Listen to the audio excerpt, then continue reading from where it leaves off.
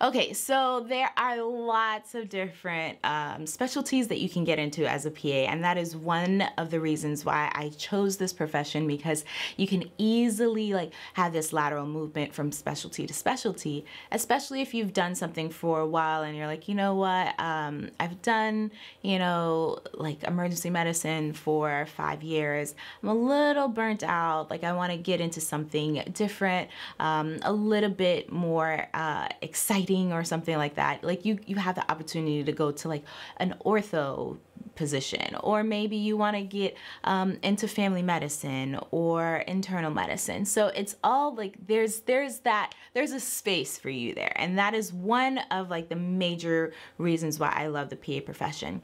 But within those specialties, there are some like female male dominance, and I had a question asked about being an OBGYN PA, and it had a little twist, and so I wanted to answer that question for you guys today. So let's get into the video right now.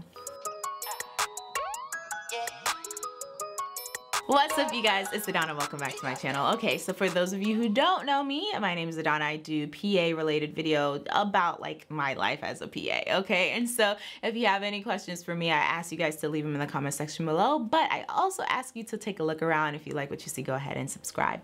And also please hit that like button for the YouTube algorithm, okay?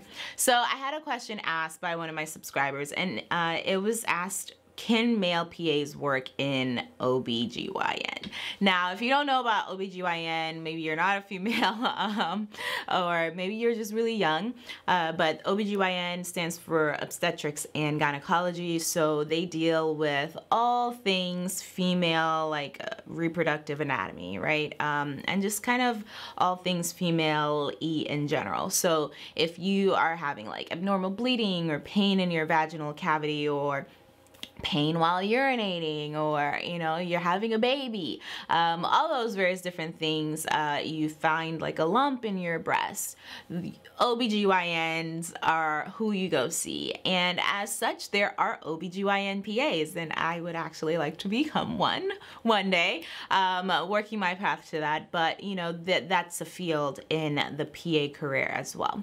So this person asked, let me see their name, Chen asked, can males become OBGYN PAs? Now, obviously, like in theory, yes. Like, anybody can become an XYZ PA. You can, and anybody can become a PA if you do the work and you study hard and you do all of the various different things that you need to do. You pass the exams.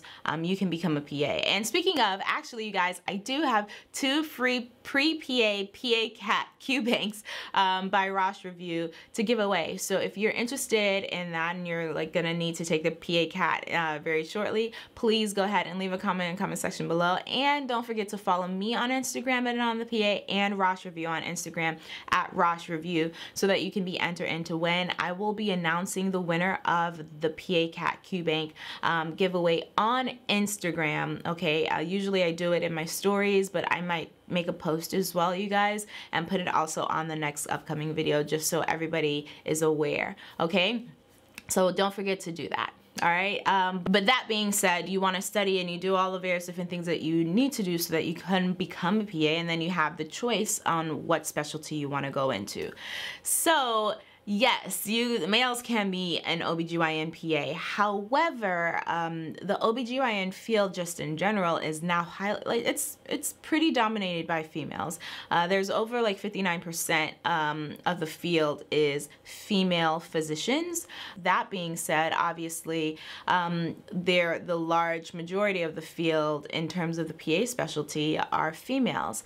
Now, in general, the PA career is highly female dominant. However, that doesn't mean that there aren't a lot of male PAs coming in to the ranks. Now, I get it. I get the question.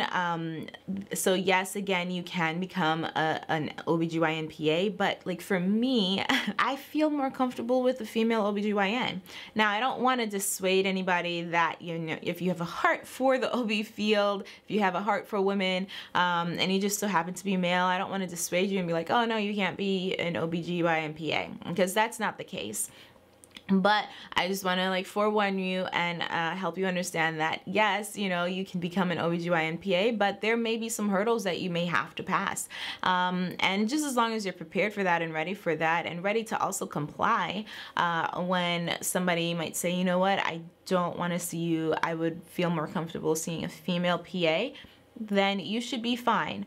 I had like 2 OB rotations when I was a student, and I saw no OB male PAs. However, with that being said, every PA student that goes through PA school has to have an OB/GYN, like a women's health rotation.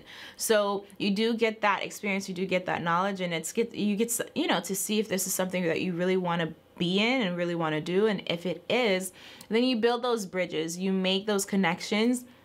If your school allows you to find your own rotation sites, maybe look for male OBGYNs and ask them if they're willing to allow students to come in and do rotations, because then that way at least you know that you have kind of like a base foundation. You already have that base there, but there's going to be some legwork that you're going to have to do yourself, because the majority of people, I would say majority of females, are a little bit more comfortable with female physicians being their OBGYNs as opposed to males. But again, that does not mean that it cannot be done, okay? Keep all the various different things that you have to be mindful of when dealing with patients that may not be comfortable with you, and then just keep it moving. All right, thank you so much, Chan, for that question. I think that it's a legit question. And guys, if you have any other questions about other specialties, drop those in the comment section below.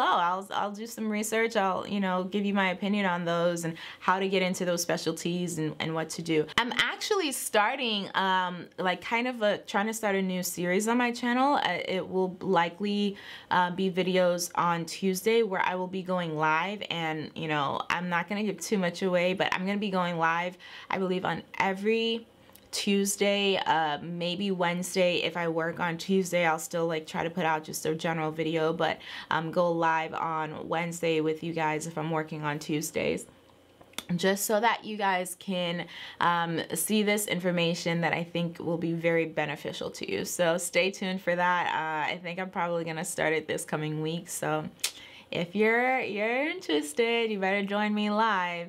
And I may have some other pre-PA Q banks to give away on that live session as well. So stay tuned. All right, thank you guys so much for watching. Please, if you have not already done so, like this video and hit that subscribe button, because it really helps my YouTube algorithm out. Please follow me on Instagram at AdannaThePA and on Instagram at GetThatC University.